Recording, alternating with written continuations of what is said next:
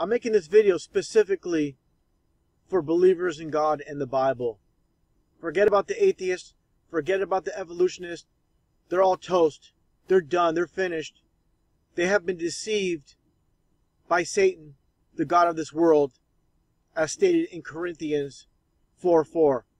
Now, for the Bible believers that use science to prove your point with your belief that the earth is a ball spinning in the sky, understand Bible scripture. It's all here. We're in the very beginning in Genesis. It talks about the waters below and the waters above. Also mentioned in Psalms. It's also mentioned in the Bible how the sun moves and the moon as well.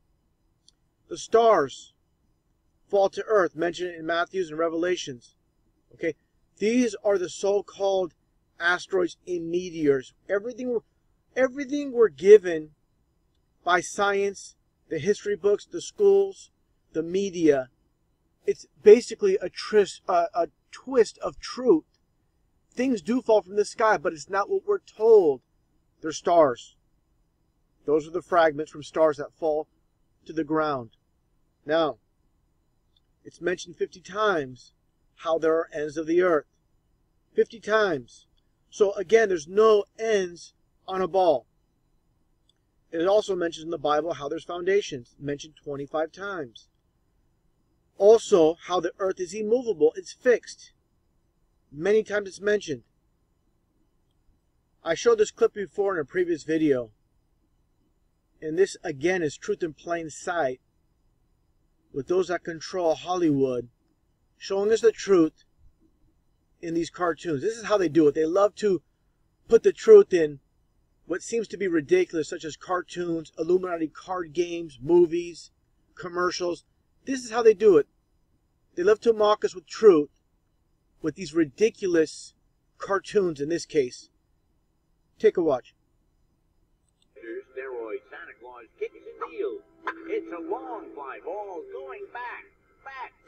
And the ball shatters the sky, bringing the ocean itself down into the stadium. Now do you understand how this matches up with the Bible verse in Genesis?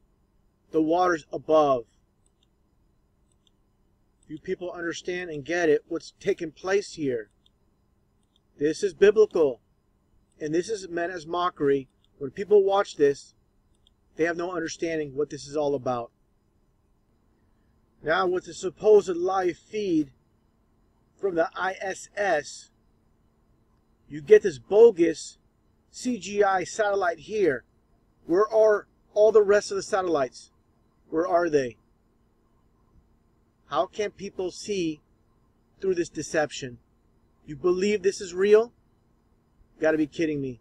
Again, complete mockery on the masses that take lies as truth and truth as lies.